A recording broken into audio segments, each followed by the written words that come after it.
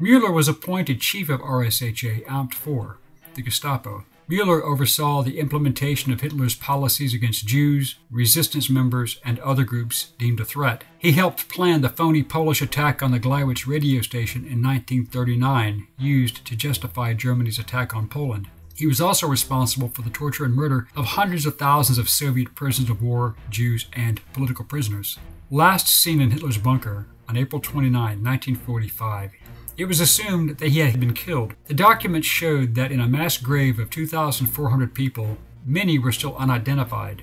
There was only one in a Gestapo general's uniform. Rumors were that he had escaped to Syria and created their secret police. Others believed he had been captured and worked for the Soviets. However, his death was officially confirmed in October 2013, when evidence surfaced that he had been buried in a mass grave in Berlin in 1945. But was it really Müller?